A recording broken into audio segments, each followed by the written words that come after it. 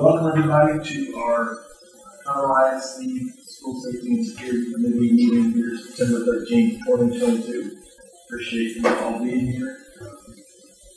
It's certainly it's an important committee and important work that this committee does. I think on a day like today, you see situations like what happened at Heights High School, where they had an active shooter scare today, and it serves as a reminder for all of us that at any moment anything can happen. And I think the power of what we do, the power of this committee, so many people in here, number one focus is safety all day, but for all of us, our top priority is that idea of we don't want to find ourselves in a situation where we need to get ready. We need to be in situations where we stay ready. And that's the key to this process moving forward. So today we're going to go through, we'll talk about some general information. We will go into the executive session for a portion of the meeting because of the nature of what we'll be discussing. We're going to share any information that's with our campuses at risk publicly. And then we'll come back for some more conversation towards the end. And really, I think what will be a healthy, interesting conversation for us to consider an idea at the end of the meeting today. We'll give feedback on that. So we'll start with item 1. Consider approval of minutes from the Colorado ISD School Safety and Security Committee on June 1st. Chance to see those. Are there any motion to approve those? All right, that's fine. Need a second? Second. Any directions or conversation about those minutes? All right, I'll ask for your vote for approval. If you raise your hand, all those in favor, raise your hand. Any opposed? Okay, approved. All right, item 2, receive information regarding threat assessment data submitted to the Texas Education Agency. And before we get into the data portion of it, I'm going to go through just a brief summary of our threat assessment teams. I know that perhaps some of you may not know what it is that we do in regard to those. So once we get that pulled up, we'll go ahead and start.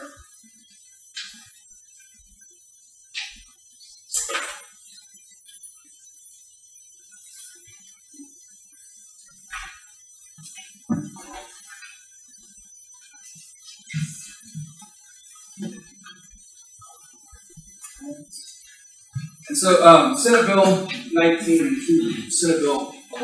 in 2019 came out, and it tasked us with creating threat assessment teams in all of the districts. And because of the district for our size, we made the decision that those threat assessment teams would be at each individual campus, but we would also have a district-level threat assessment team as well.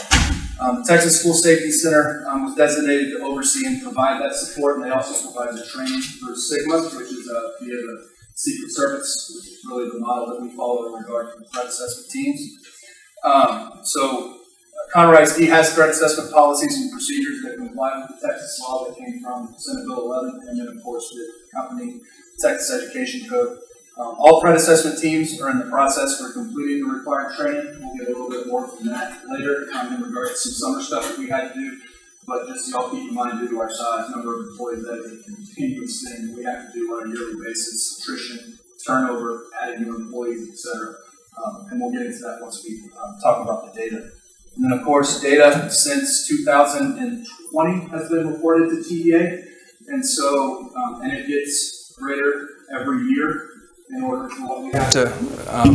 Oh, sorry, I forgot about the mic. I'm usually loud enough. It's gotten more and more for every year on what we have to report, and we're going to go over the latest, but we do have things in our reporting mechanism to kind of cover what it is that we kind of foresee in the future that will be reported. The primary goal, just so you all know, of the threat assessment teams are to determine if a person of concern poses a threat of violence to others, themselves, or both. That is the primary goal. Of course, there is a lot more that goes into it than that. Any questions, we'd be happy to answer them, or there is a litany of information that's on the Texas School Safety website in regard to threat assessment teams as well.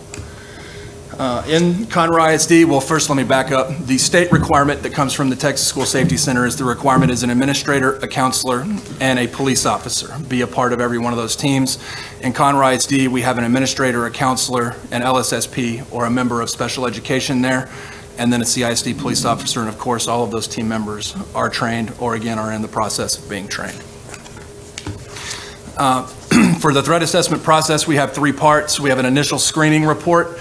Again, it just goes back to the training that we received from the School Safety Center. The initial screener is going to be that guiding document for when a threat is made or a perceived threat is made from a student, where they use that guiding document to make the determination on whether or not a full threat assessment is needed. There's a lot of questions that have to be answered that kind of drive them to whether or not they need to complete that full threat assessment. And then again, the full threat assessment, it's 11 questions developed by the Secret Service. We kind of retooled it a little bit just to make it easier to navigate. I think ours is around 13 questions just to kind of break a couple up to make it a little bit more, not succinct, but a little bit easier to understand at the campus level. And then the third portion of that, after the full threat assessment is run, is going to be that post-assessment, and that's going to be the plan put in place by that campus, the individualized, or not the individualized, it's a whole different area. It's going to be a plan that's put in place in order to, as they say in the training, to remove that student from that pathway to violence, or whatever it is that they deem that threat was made. And so it's just a plan put in place to assist that person. Before we get into the data, does anyone have any questions or input in regard to threat assessment teams or threat assessment process at campuses?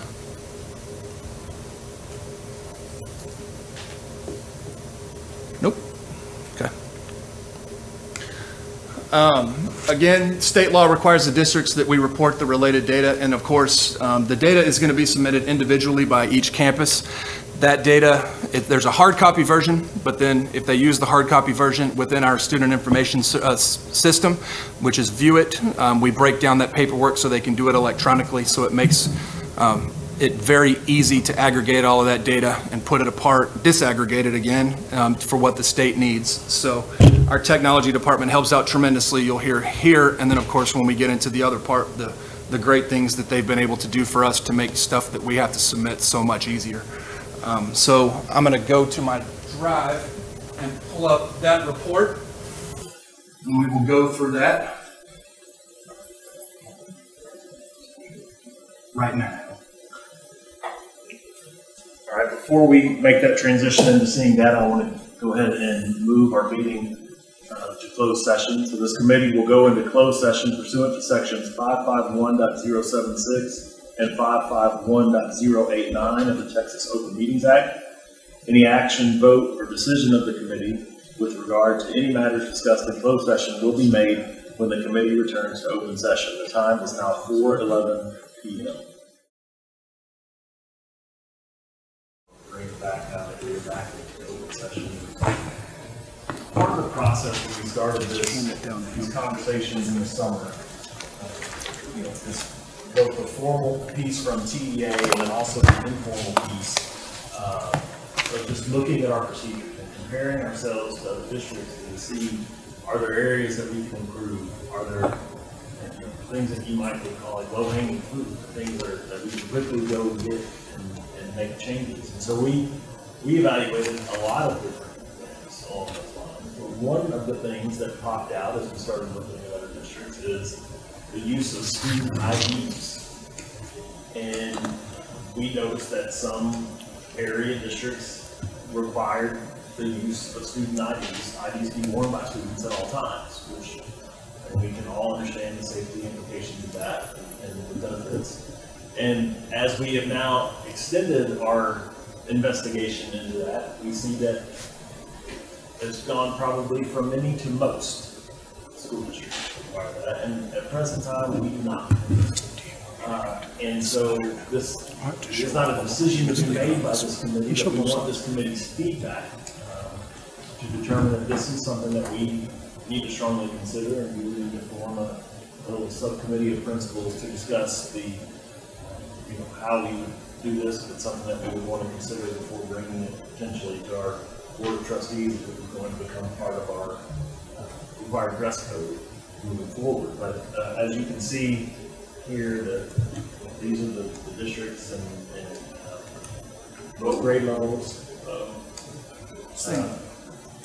what grade levels that they require them to be worn. And you know, the interesting thing about student IDs is the game has changed and is changing as you move forward. You think about the system that we are going to have in place in the spring semester, where you would use your ID to scan on and off the bus, certainly makes the ID more important in the lives of the student. Additionally, you can be scanned at cafeteria, serving points as well. But we've never required them. Actually, I think we only have one school in our school district's history that's ever required them to be worn, and that was Conroe High School when I was principal. We did it then. So I can maybe offer or answer some questions you may have about that, but I would love to, we just want to get feedback today. As you see this list of other districts, and think about the idea of students wearing IDs, what are your thoughts? I'll share. You know, one of my thoughts is that if and when we move to ID, I think it's important that the IDs are actually used for every quarter. So I think, you know, when we look at, we need them to scan on the bus and scan on the bus every day. We use it in the cafeteria. We use it in the library card. If we use it, I think it makes a much better argument than just being a declaration that we're trying to enforce in the dress code. So I would just make the case that I think there's a place for it, but I'd like to see it integrated into a useful tool as well. So there's a lot of energy that goes into enforcing that. It could be a lot of time out of class, could be a lot of time that people are spending dealing with IDs, not doing other things. We have to know the cost of their time. And so to give that up, what are we getting in return? And so, I just think that it would be, I think it's important that we can tie it to something we use.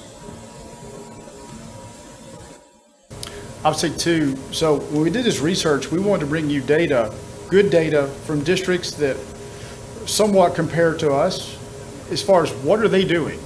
And I kept expanding, and Ethan kept expanding how far we reached, because I wanted to get a complete view of it, and I kept expecting to find a district that said they did not use them or they were considering it. But as we expanded and did research, I think every district that we researched is doing them at least 7th and up, or high school and up, or secondary. You can read, this is one of the 2 pages. And I believe, to speak to Dr. Hines, I believe they're doing this because of concerns for safety and security. I also believe it is synergy with districts like us going to bus monitoring systems, student monitoring systems. And just to tell you what it is, when we implement it, we will have a passive RFID card. It is passive. It does not track the kid. We don't know where the kid is based on the card. It's just a card like the card that I have on here that I am able to access with a reader that tells me if I go in a door, on a bus, or off a bus. It also works with cafeteria seamlessly, and it works with the library. So there will be synergy and use for that card that will be not just cosmetic as far as wearing a really important card. And so looking at it just strictly to buses, the one thing we did a pilot in the spring, I noticed that this is going to sound overly simplistic. The bus scanner card machine system, it works a lot better when they have their card. We can work with just their name, but we really need their card. But I guess just from my viewpoint, I was somewhere between surprised and really surprised at how many districts are already doing this and requiring. And I believe Dr. Knoll did a quick search of some of his superintendent friends, and it's not just something they have on their websites, they're really doing it. Yeah, I did check with 3 of them today just to get that were on the list as yeses, and I just want to see like if it's really a yes. And so I did text them, and all 3 of them came back and said yes, what we had was accurate data. Are students using them to scan in and out of class to show, for attendance? Some schools use them to get into the building. From looking up these, they have scanners at the front that they have to pop their badge up against just to get into the building. I don't know about in the classroom, I didn't read any of that, but to the building, yes, some of them. Seems like you guys consider That's what I was gonna say. That was a great question, Teresa, because if you think about it, then it kind of parlays with the buses, attendance, and all of those things. I think that if the synergy is such that other districts are utilizing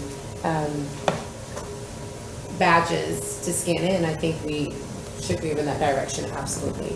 As a parent of students that are in the district and a teacher here, it's just imperative that we have that, same mindset.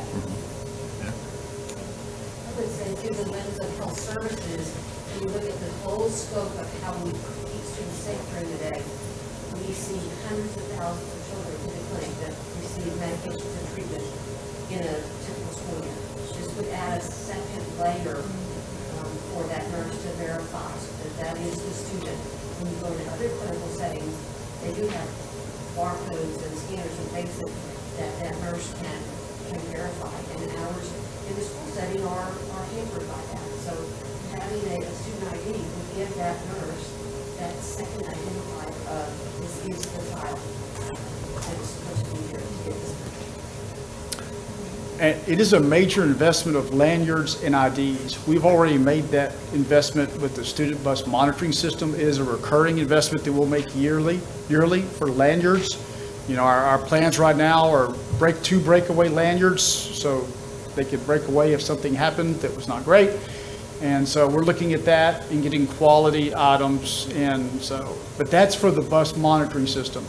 The wearing them or requiring to wear them, that's a different conversation. But if they have it with them, the bus monitoring system works a lot better. And I do think, part of this is it would be a giant, the long term to get like the effects into the clinic, or if we ever got to the point where we were going to scan them as they walk in the building every day, or potentially scan them as a hall pass, or whatever. That's a large scale infrastructure investment, right? Huge. But it is something that may be worthwhile, and we are, right now, probably 14 months away from our next bond, and certainly I think there'll be plenty of discussion for the next bond committee about safety and security, and certainly key card access to buildings, and all those things are important. But this, if this system is in place, that committee could consider what's the next step. Do we want to come in and outfit, our buildings, or at least portions of our buildings, with these access points to help us track? So, any other thoughts?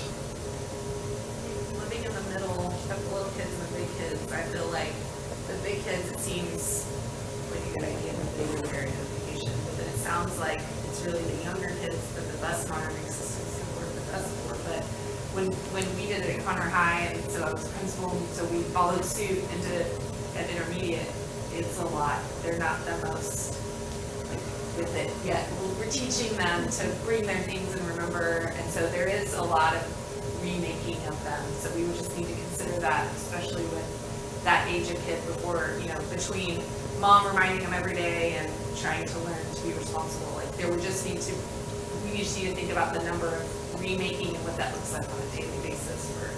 It's the same experience with the high school kids. The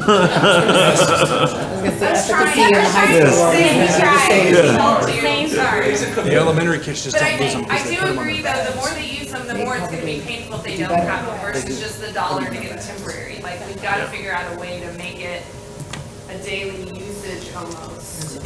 A lot of the elementary folks that, even from the chart, and then the ones that I checked with today, were like, elementary, they just had them on their backpacks.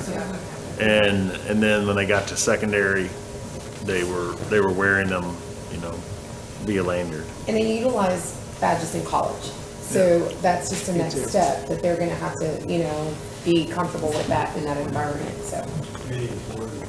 Employers and the like, Yes. exactly. Like us. So I think I had that, my ID, my work in my car. Right. So it's possible to be two things at once. It's possible to be a parent and a CISD staff member, but some of us are parents and not CISD staff members, and thank you for your time. But parents, does anyone have any thoughts of this as a parent, putting on your parent hat? Certainly. So we actually, my kids attended one of these schools up here.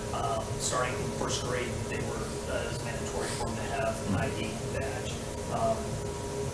My oldest did a little better than my middle child did in keeping up with it. I think we went through 2 or 3, especially the lanterns and whatnot. Overall, I think it worked well. Unfortunately, I'm right now racking my brain on what they were required to use it on. I know getting to the front door, it was a requirement. Lunchtime, it was a requirement. I'm pretty sure they rode the bus these first couple of years, so I'm pretty sure they would use the buses as well. I think definitely, high school moving on, it would, I would say, yeah, this is worth talking about and worth looking into, for sure. And we've talked a lot of, we've had conversations with staff and with our principals, especially early on, that the safety conversations oftentimes run contrary to adult convenience. And this is absolutely one of them, because it is not easy to manage. It is absolutely requires very strong systems, and it will put a burden on staff because it's a constant, everyday, nonstop. Where's your ID? Where's your ID? Where's your ID? All the time. But I do think that if it's worthwhile, then it's worthwhile, right? And it's just, I think part of the nature and the concerns that I would hear about kids, like, oh, they're not wearing it on purpose just to be, just to aggravate. It's like, it's kind of their job, right? Like we've all been teenagers. It's a teenager's job to push boundaries. But I would rather live in the world where that's the boundary they're pushing than other boundaries. Like if we can move the line of what we're going to push from over here, from really bad activity to, oh, I'm going to be a rebel today and tuck my ID into my hoodie. Oh, okay, well, we'll deal with that today. But it can be done. We've done it. So I'm hearing that there's an appetite for the conversation, and I think what we need to, we'll work with the assistant soups to put together a group of principals to really talk about this and what can it look like and when and how, and then we'll further that conversation. We may be bringing it to our board in the future to have consideration on as well. Any other comments or feedback on? I think it also depends on your campus. If you have one campus that doesn't have moving parts, whereas you don't have a 9th grade campus and then you have a main campus and things like that, I think that you could probably manage it in a little bit of a different way versus a different type of campus setting. So I think that should be taken into consideration as well. Okay. Yeah. But there are even, you even bring that up, like that in and of itself is a great thing to think about. As we transport thousands of kids in the middle of the school day between 9th grade campuses and senior campuses, like we don't scan those kids on buses right now. So like, that's one way too, like if we were in that situation, to have those cards, have them scanned is one more way to know. We know that they left the 9th grade campus and got on that bus to go to the senior high. Like that's useful. Okay.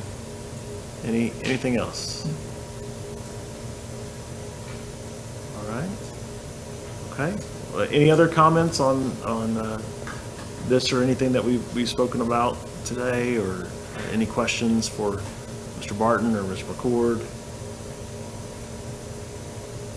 All right. We appreciate you. Then, gentlemen, thank you.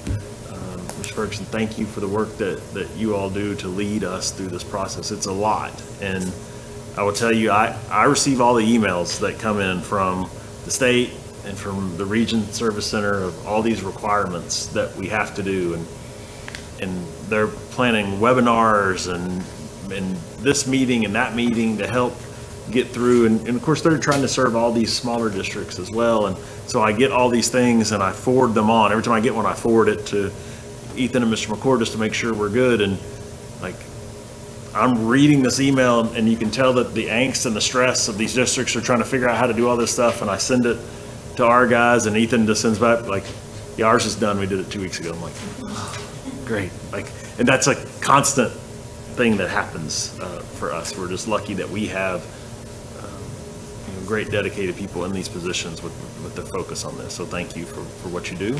Thank you all for being here today. We certainly appreciate it. I would entertain a motion to adjourn. Next meeting. Spring semester at some point in time. Yeah, we don't have a date yet for the next meeting, but it'll be in the spring semester. And we will honor Dr. Hines' motion for adjournment. So thank you. 5:11.